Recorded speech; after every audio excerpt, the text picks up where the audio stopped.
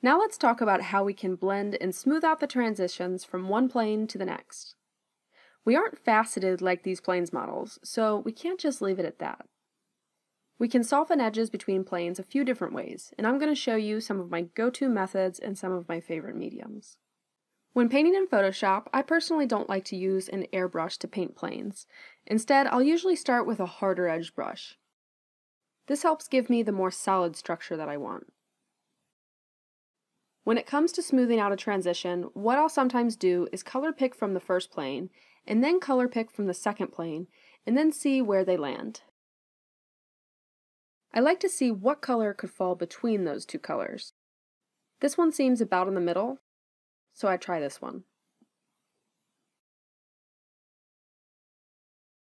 Then I repeat this process as much as I want, until I have several incremental color changes that help me transition from one big plane to the next.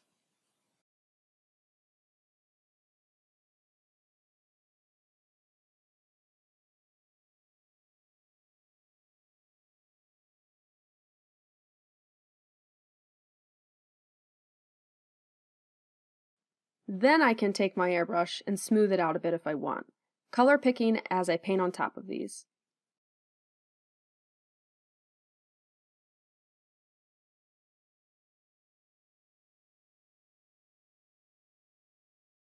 Another method I use is I pick up one color and lightly color it into the next.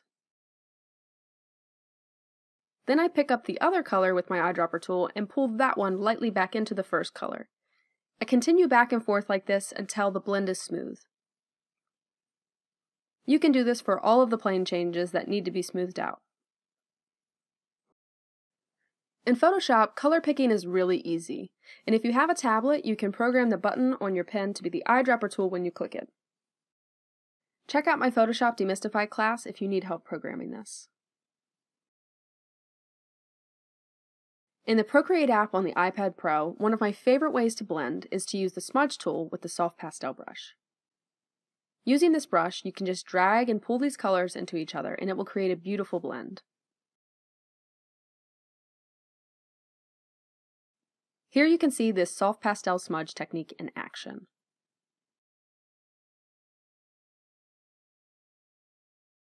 Again, like in Photoshop, you can also use the method where you try to find colors that would land right in between.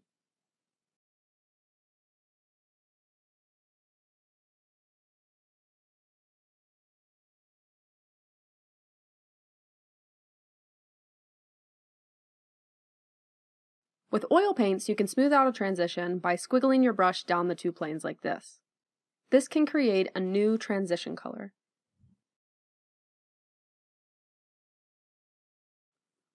As with the other mediums, you can also mix up a new color that could land between them value-wise. Here I'm mixing up the lighter color with the darker color on my palette to create a sort of middle tone that would fall between them.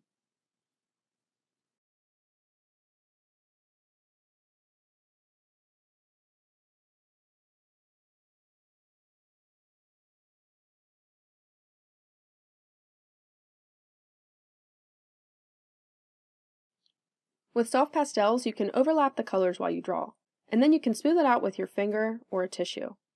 You can even use Q-tips and stumps for smaller areas.